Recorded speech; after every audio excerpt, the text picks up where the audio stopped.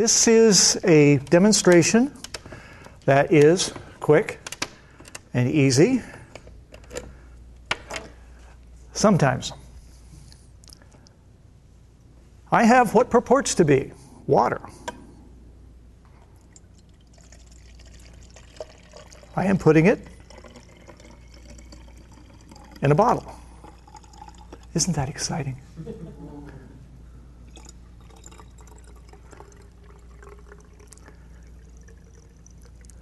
What my goal is to demonstrate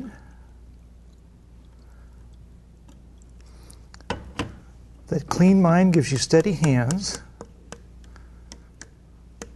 or not, and a little bit about surface tension, pressure, that kind of stuff. I've actually filled this, and I think you can pick that up. I've got an inverted meniscus at the top. What I'm going to do is put a piece of filter paper on there and see if air pressure will let me invert this over this. And yes, I think it will. I'm going to move this up here so you can see it a little bit. Turn the light on. And can we bring the lights down a little bit and see if we can focus right in here?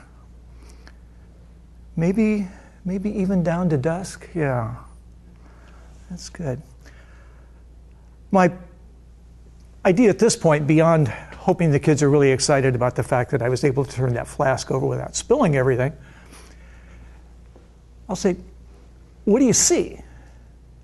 And what you do see, and what's pretty obvious, the filter paper's hanging over here a little bit, so it's dripping down.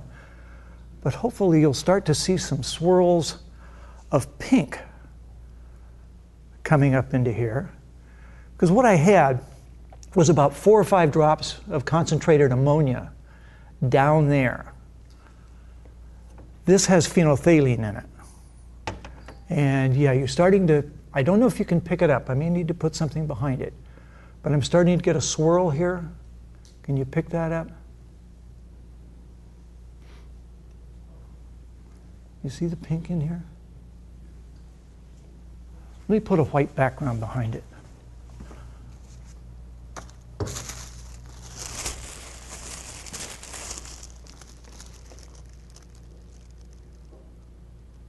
How's that?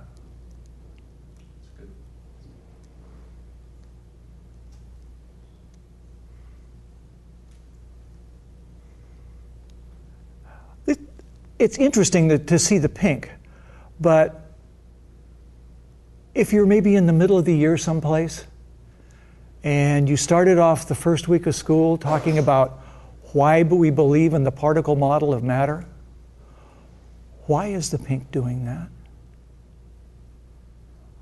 Why is it going this way and then spreading out?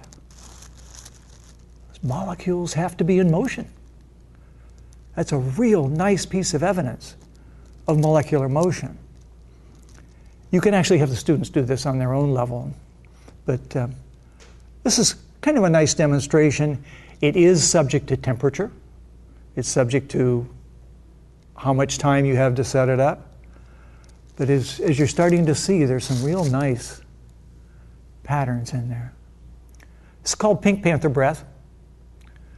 Demonstration of diffusion of gases, the ammonia gases coming up, molecular motion.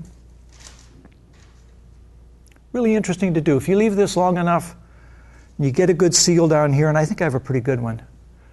This will eventually all turn pink as the ammonia vaporizes. Really interesting patterns there. So there it is. Pink Panther breath.